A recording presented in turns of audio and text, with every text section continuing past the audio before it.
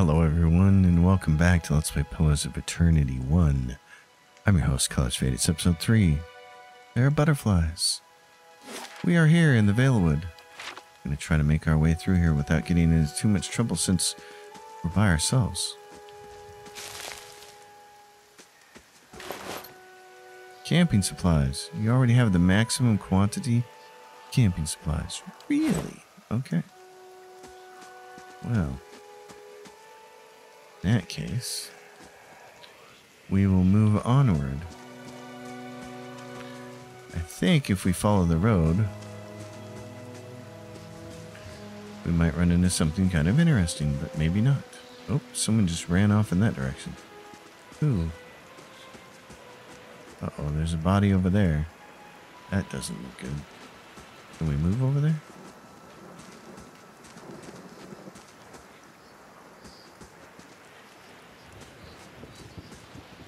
Are we gonna get in trouble going in this direction? Oh yeah, we are. Young wolf.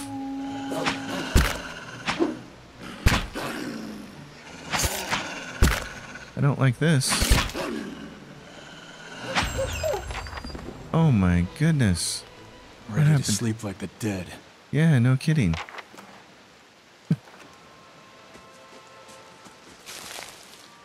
Well then, maybe we will want to go back and get those camping supplies after we use some. Oh, we rested. Apparently, we got some hit points back. Okay. That's cool. Oh, but he's tired. What's this? Minus accuracy. Oh, I see. Well, I got an idea. Let's go back up here.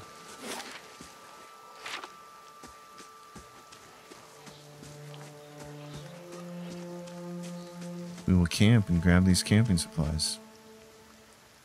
So I can do damage reduction. Yeah, that's what I can do from my survival abilities. Okay. We'll rest. And we get the first of these dream sequence things going on. 8 hours have passed. We'll grab that. What else is up here? Nothing. Okay.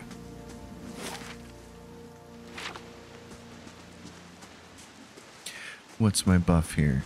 Damage reduction plus 1 damage reduction. Okay. That's cool.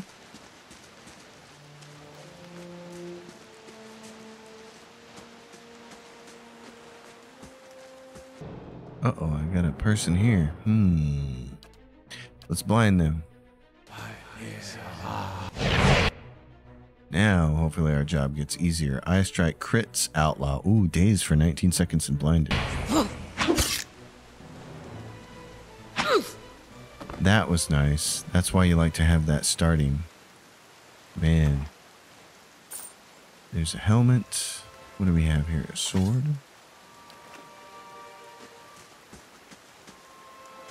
I don't think I can carry everything else she's got there. Maybe I can. There's a dead guy over there. How do you suppose we get in there? I got something over here. What is this? A young wolf?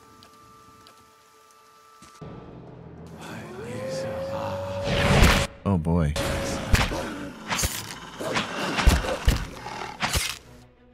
A young wolf. So what is this? Creates a toxic physical manifestation between the cipher and the enemy target. Enemy's caught in the middle. Alright, let's do this.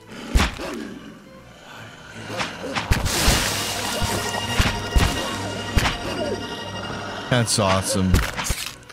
I love that. Oh, go, buddy. Oh, no.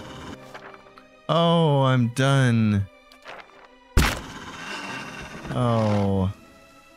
Okay, there are wolves down here, and it's not possible to beat them by myself. So it took several attempts for me to get it through my thick head that I needed to continue on. So this will get me down the road. Tell you what, what's going on over here? Is there a little camp over here? Greetings. The man appears to be hurriedly dismantling his camp in a quick, jerky movements. He looks up as you approach, his expression tense and drawn. Greetings, he says. On your way south, is it? Have to say, don't see too many Amaua out this way. You headed to Defiance Bay? Lots of work on the harbor, I hear. He wipes his brow, turning to face you. The sooner you're clear of these woods, the better, I think. Our caravan was attacked. I've been trying to get to Gilded Vale. Hard luck, and I'm sorry to hear it. You should be fine from here. There's no missing the Vale if you keep to the road, and you haven't far to walk. But you'll want to keep clear of this place after that. We were just attacked, north of here. Me and a friend of mine. We came out here to hunt some deer. Came upon a bear instead. Great monstrous thing. And Pearly. He didn't make it. I don't know what I'll tell his wife. In any case, this forest already cost me a friend. I'm heading home before it takes anything else. Who are you? Name's Naughton. Born and raised in Gilded Vale. Haven't had a spot of luck since. Luckier than Pearly, I suppose. Where did you find this bear? In a cave, a ways up that way. He turns to point to the northwest. I wouldn't seek it out if I were you. It was a great brute of a beast. Would hate to hear that it took another life. So, we'll go this way to Gilded Vale where we can get some friends. And then we'll come back and do this map. Alright, how do I get the heck out of here? Oh, I see. It moves around. Okay. Well then, let's go, Gilded Vale.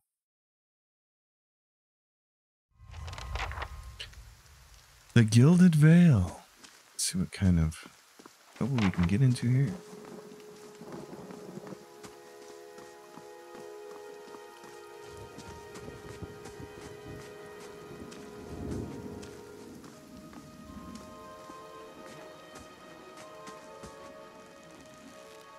That is a tree full of dead folk. You must be one of the new settlers. Welcome to Gilded Vale. You'll be pleased to know that we've had some recent vacancies here. I'd say. A man approaches you, his skin as dull and gray as the desolate village behind him. Are you mad? No wonder this place looks half empty. The only answer you hear is the buzzing of flies from the tree. Of course, we'll need to make some inquiries first. The inestimable Lord Radric VII has taken great pains to insulate our town from Widewind's legacy. Have you ever sired a Hollowborn child? What are you talking about? An infant born without a soul, of course. Lord Radric has made it his first priority to eliminate this scourge from our village. I should warn you, stranger. Here in Gilded Vale, we have a special place for dissidents, charlatans, and those who would hide a curse in our midst. His lordship's wife is with child and due any day now. Without his approval, I shan't be able to find you a permanent settlement. It will have to wait until after the birth. We can continue our interview then, after the bell tolls from Radric's hold to signal my lord's new heir. In the meantime, you can find temporary accommodations at the inn just southwest of here. You said something about Hollowborn and Widewind's legacy. He blinks. I forget that you foreigners do not have this curse in your homelands. The Hollowborn has been a scourge upon the Deerwood for almost 15 years now. He lowers his voice to a whisper. Children born without souls. Pitiful, dumb things that breathe, barely, but do not truly live. Some say the Hollowborn are a disease. Some say they are a punishment from the gods. He raises his empty hands. In truth, no one knows. But they began spreading after the Saints' War, and so the name Widewind's legacy stuck in honor of that foul, blasphemous pretender. Lord Radric's decrees may seem strict at times, but he has our best interests at heart. If you have any other questions, don't hesitate to ask. It's important that everyone in Gilded Vale understand our rules. Before I got here, I saw several people conducting a strange ceremony near some ruins. He regards you carefully. You'll want to mind where you mention that. Trespassing on Ingwithan ruins is illegal, not to mention dangerous. You probably saw someone attempting some new ritual to appease the gods. People will try anything these days. Bereth, have mercy. We certainly have. I don't think so. Just as they finished, there was a bivouac. He polishes his spectacles on his sleeve. If you'd been that close to a bivouac, you wouldn't be standing here. I've been feeling strange ever since a close call with that bivouac. Is there someone in town who could help? Whatever your problem, it sounds like a matter for an animancer. However, the only animancer in Gilded Vale isn't in any condition to speak. Consider yourself fortunate. After she failed Lord Raderick, we saw to it that she wouldn't profit from the misplaced trust of others. A bad cure is often worse than none at all. But if you're set on finding a bottle of troll piss or a dead Audra pebble to rub on your forehead, you're welcome to check her pockets. A little corpse stink is nothing when you're digging for shit. My advice, however, is to be satisfied that you escaped and leave it at that. Keep out of... Listen! 2 tolls. Let that be the last. 3. Gods have mercy. It seems your arrival is ill-timed. 3 bells toll only for the death of a Raderick. I fear Lord Raderick's heir is lost, or else Hollowborn, and so lost all the same. You should tread carefully. Circumstances have changed a great deal. And does this affect the Lord's offer to new settlers? I can be sure of nothing right now. I advise you to get some rest. The inn, or a stable, for all I care. Find me afterwards. I will know more soon enough. All right. Well then, it's time to assemble some friends. It's also time to look for this person here.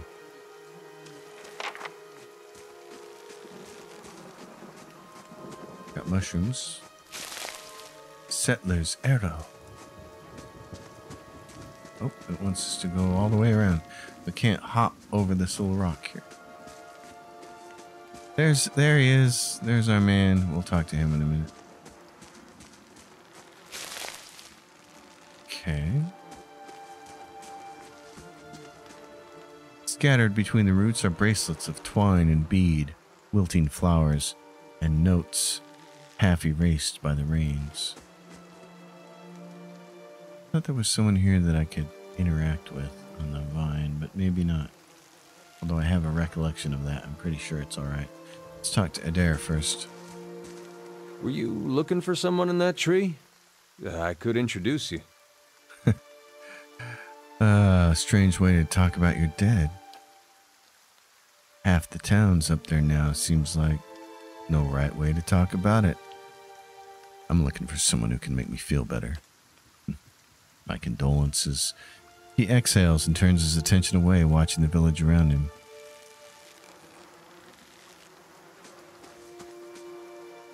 Well then.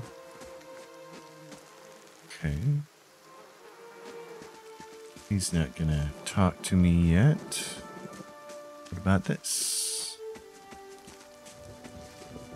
Villagers. Okay. Let's go. Maybe we have to go to the Thiel. Who's Thiel? What's he up to? As you near, you feel a vibrant history contained in the essence of this man's soul. Voices from his past seem to call you out. You see a pennant waving tall and sluggish in the wind, a rising sun embroidered on the banner, the vanguard of a small troop of paladins. The atmosphere is buoyant, restrained, and their armor has not yet been tarnished by the elements.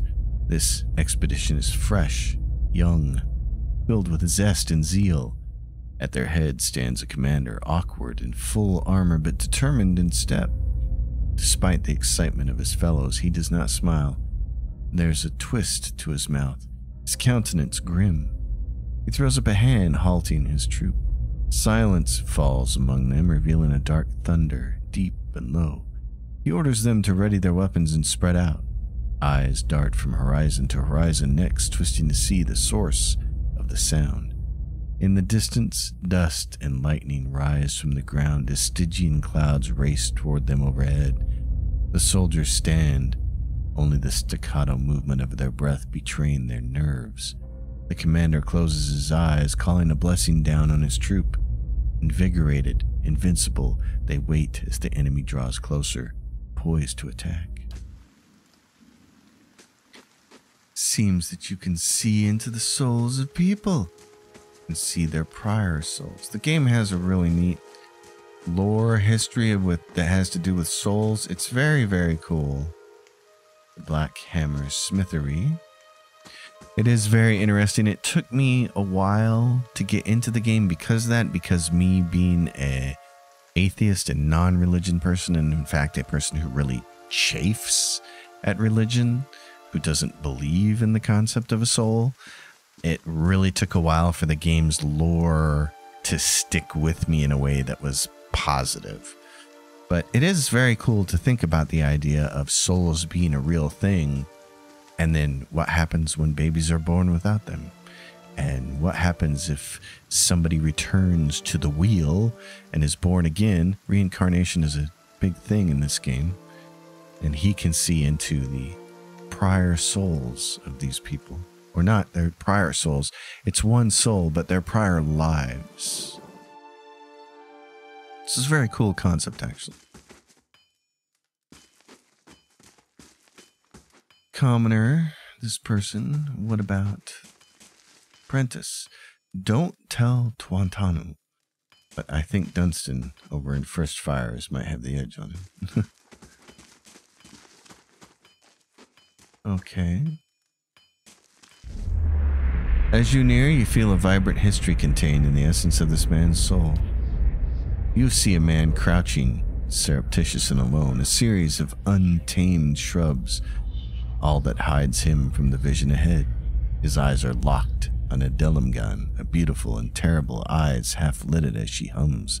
A bird with fantastic blue and orange plumage sits on her shoulder, trilling gently, and the man is entranced. Trembling, tentative, he stands, and the tranquility is broken by the bird's startled squawk. The Delimgan half smiles, beckoning with twig-like fingers. She does not speak as she approaches. His mouth is dripping sounds of awe and admiration.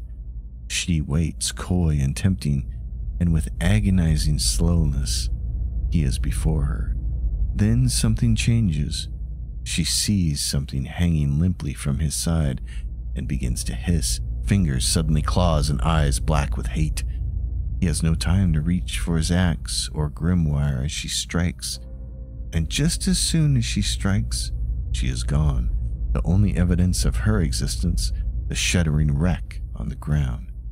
He grabs at his grimoire nevertheless and begins to chant, but the words of a magical language of his own imagining, scribbled in a maniacal shorthand, ring hollow, and the silence continues unabated.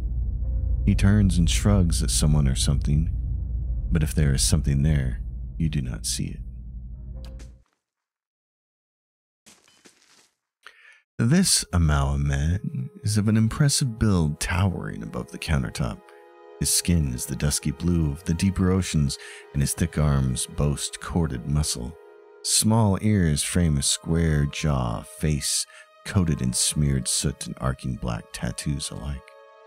He offers you a broad smile as you approach. Welcome. You're the first new face I've seen in quite some time. What can I do for you? Well, is this your shop? That it is. Been here near on 20 years now. Seen all manner of things over the years. Good luck and bad. But the Black Hammer Smithy remains. What do you have here? You come to us at a strange time, I'm afraid. Stock's not what it used to be. But we find weapons and armor to offer yet. All forged right here at the Black Hammer. What happened? We just don't have the supplies. Been expecting the next delivery for near on a week now, and haven't seen a sign of it.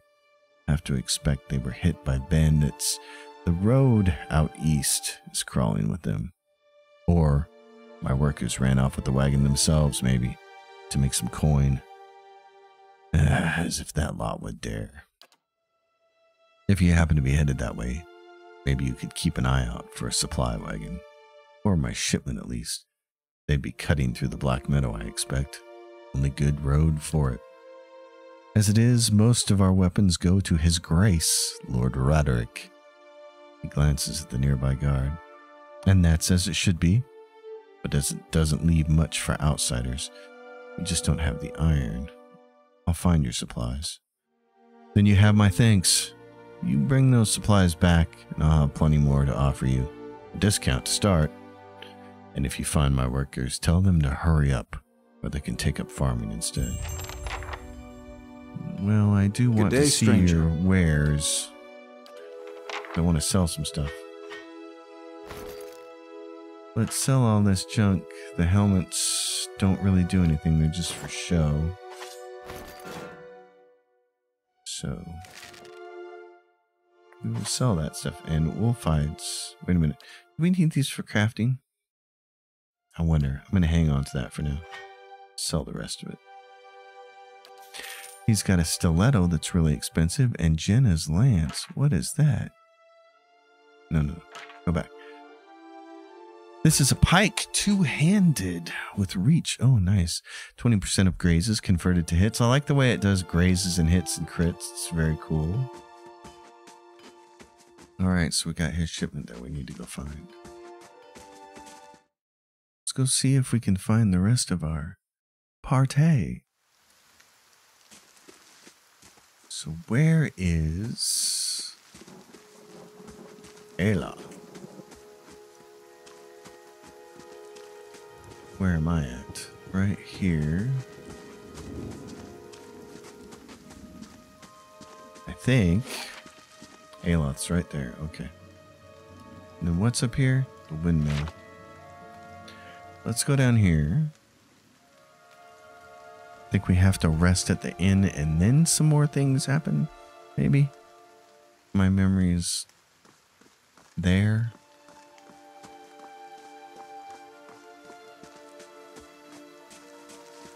Here we go. You see 4 people gathered by the door to the inn. Their raised voices and chopping gestures suggest an argument reached its climax. The first figure raises his hands for calm. His face is partially obscured by a hood, but his height and stature suggest an elf. I meant no offense. Let's put this matter to rest over a round, shall we? My treat. Hoping to soothe our pride with a few Adira coppers, eh? We don't need your coin. Well, what's going on? One of the other men points at the hooded elf. His eyes are red from drink, but his gaze is focused. Mocking us even while he shelters in our village. Just goes to show you what these fancy Adira manners are worth. We don't take to that kind of treatment. Not from foreigners, especially not from Adirans. Go on. Say it again. I'm itching for an excuse. Why, you're itching for the kindling touch of your sister, you cock's feather! That's a pretty good one. I'll cut that barrel-licking tongue out of your head. This is a misunderstanding. I didn't say whatever it is you think I said. We've nigh quarrel. That's where you're wrong. No. Oh. This is unnecessary. Wouldn't you rather be inside drinking than out here arguing? We don't want your charity either, foreigner. Sounds suspiciously like you're defending him. Well, I am. So, let's see what we want to do here. Let's whisper. Angry town person here. Then I will take this person. Oh, smashing. As the last of the attackers falls, the elf turns to you, the tension almost gone from his smooth face. Not quite how I hoped to get to know the neighbors. Thank you for your timely assistance with that awkward situation. You're welcome. Courtesy is a rare pleasure in these parts, though your accent suggests that you are no more local than I. He straightens his hood, and you note the remains of fraying embroidery on his gloves. His boots are caked with the dirt of many months' travel, but the leatherwork beneath is sturdy and fine. Well, I suppose introductions are in order after that little fiasco. Aloth Corvisor, at your service. Tell me about yourself. Well, I'm a wizard by training, and an adventurer by necessity. I was born in the Seathwood, part of the mainland of the Adir Empire, and both of my parents served the nobility, which afforded me an education for which I am grateful. However, there were no open positions in those houses, and so I decided to seek new means in a new land. And how exactly did you come to be here? I was traveling with a caravan, but we were separated near some ruins. In Gwithan Ruins? Oh, those can be dangerous places during the best of times, which these are not. In half the locals would arrest you for trespassing, and the rest would kill you outright. I'm curious, what exactly did you find there? Several hooded figures operating a strange machine. Aloth goggles at you silently, apparently assessing your earnestness. Finally, he gives you a clipped, awkward laugh. You do manage to find yourself in rather interesting predicaments. Just how did you manage to cross those 3 drunks? I'm afraid that was a matter of misunderstandings and mistranslations. It doesn't help that people in these parts remember their war with Adir like it was yesterday. You did tell that one man to go fuck his sister. Ah, that. He clears his throat and adjusts his sleeves. As I tried to tell them, they misheard me. Happens all too easily after a few pints, and the accent doesn't help. I heard the same thing. For just a moment, he looks as if he's about to say something else. His expression brightens with mischief, but before he can speak, he forces a tight smile, biting his lips so hard you expect to see blood. Finally, his face relaxes, and he shakes his head. I should speak more clearly next time. My apologies. What are you doing in Gilded Vale? An excellent question. I came looking for fresh air and cheap land. Instead, the magistrate gave me directions to the inn and a story about the local lord's expectant wife. But I take it that's a familiar tale. Yeah, I've been experiencing strange things of late. I'm looking for an expert on souls. Indeed. The local lord has searched far and wide for similar specialists. He has rid himself of them almost as desperately. His darting glance takes in the tumble-down buildings and the fallow, rock-strewn fields. I expect that such expertise would be best sought elsewhere. Yeah, well, you don't exactly look like a settler yourself. Begging your pardon, but neither do you. Yet, circumstances can find a person in the strangest of places. I should get going. As should I, given recent events. It's just as well. I've had enough of the watered wine and lumpy beds at the inn. They say even the owner tired of the place. Just up and left one day. It explains quite a lot about the upkeep. Perhaps I could join you. I could use a change of scenery, and I find it's better to travel in numbers. So do I. Let's go then. Excellent. I shall follow you. So we have Aloth with us. We need to get Adair, but I think we need to rest at the inn first. And this is also going to be where we're going to pick up the first mercenary that we're going to take. Let's see if we can How rest do you here. do? Greetings and welcome to the Black Hound Inn. Please sit where you like. Would you like a drink? A room? We have 2 available at the moment. I'm afraid we can't offer much by the way of a good meal today, unless you're fond of cold porridge. A room, then.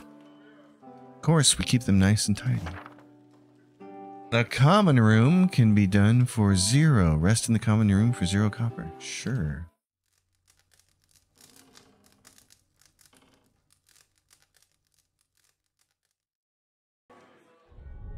Your sleep is restless and fevered, assaulted by hisses and whispers. Blanketed with a suffocating anxiety, you open your eyes to awaken and find yourself in front of Gilded Vale's gallows trees, the creaking of its ropes growing louder in your mind until the sound is deafening. Hanging from the tree is an old dwarf woman whose face is shriveled inward like moldering fruit. Her head hangs limply to one side. As you look at her, she looms larger and larger in your mind until she is mere inches from your face. Suddenly, her head snaps up and her eyes open, and they are empty, and behind them is a vast nothingness that makes your stomach drop. Her mouth slowly parts, and with a gust of rancid air, she speaks a word. Watcher. You jolt awake, the foul smell of the dwarf woman's breath still permeating your nostrils. Sweat runs down your face in thick droplets, and your skin is soaked from head to toe. You remember the woman. You remember seeing her decaying face when you spoke with the magistrate. He called her an animancer. Though it fills you with a new, queasy apprehension, you feel a strange compulsion to see this woman once more, if only to confirm she is truly dead. That makes sense. Let's go see the woman then. We will head this way. Over here. An animancer. We are going to get to talk to her and then Adair, and I think what I'm going to do is save that for the next episode. So folks, the end of episode 3, we're in Gilded Vale. The game is underway. I love it. Thanks everybody who's going to follow along on this journey and for watching the episodes. I will see you next time. As usual, if you dig it, give it a thumbs up, subscribe to the channel, and leave your questions and comments down below. Until the next episode, happy gaming everyone.